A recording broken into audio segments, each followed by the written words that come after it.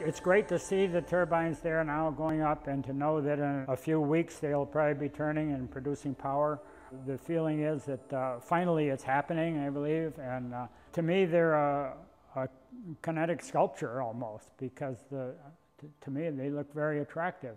It's putting to use land that was, you might say, dormant. Now it has become an asset to the town to have this land being leased by Iberdrola Renewables, because now it gives it a bit of an income to both Monroe and Florida.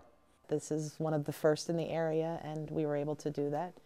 Hey, which ties right into the Hoosac Tunnel. We were the first to have that put in, and people are very prideful about that too. You got to remember too that electric generation has been in our history for, well, since the atomic plant and the hydroelectric all along the river. They've been a huge part of employment and taxable income for the town, keeping our property taxes down. So that's been very positive. That's where they've been patient. And most of the patience comes from the folks who have lived here all their life. Lots of people, they'll ask me, you lived here all your life? I'll tell them, not yet. I was pleased when Iberdrola Renewables came along and actually started the construction. But the reason that the land, some of it belongs to the different towns, is because it was land that was taken because the taxes weren't paid on it. So it was land that wasn't profitable to the people that had it, or they would have paid the taxes on it.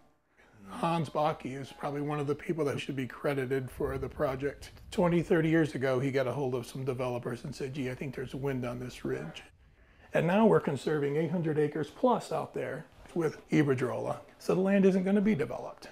We had many, many, many meetings over the first couple of years with the town, and the townspeople, the majority of the townspeople were for the project, wanting to see it go forward. When we finally saw the access roads going in and finally saw the windmills going, everything, wow, this really is going to happen this year, and it really is going to be completed this year.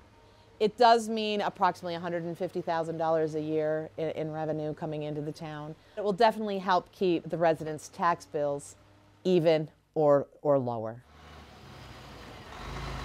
This project has brought in at least 2 years worth of jobs, from surveyors and engineers right up through to the guys that run the backhoes and the excavators to the truckers. Just looking at the amount of trucks that have come up and down the hill, you know, all the folks that might not be working right now because there is no economic boom in this area. But because when Iberdrola came up here, you're starting to see more trucks coming up and down the hauling gravel, and they're local.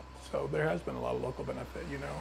And I've even benefited from my firm who's worked on here and kept us going when things were, you know, kind of up and down, but it's just been a very positive experience. It's an exciting project to undertake. You know, in New England, it's mostly developed land you're working on. It's mostly brownfield projects where you're redoing something that's already developed, so it's great. It's so nice to work on something that you can show other people, and, you know, we all have internal excitement when we finish any job, and we did a great job, but to be able to share it with people outside of construction and that they can see it and realize it, it's been very nice to get positive feedback from some of the other companies that we've worked here with and the owner, and it's a great rewarding project, and it's giving back to the community as well, and the overall whole project was a great pride project that we're honored to be a part of.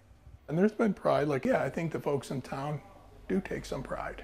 We're glad that it's here. I think that eventually we will get away from the use of fossil fuels.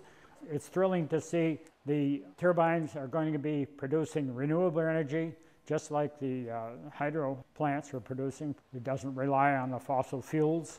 We have power that is coming from the wind, and the wind is certainly plentiful up here. You ask anybody that lives here, and the wind does blow quite frequently.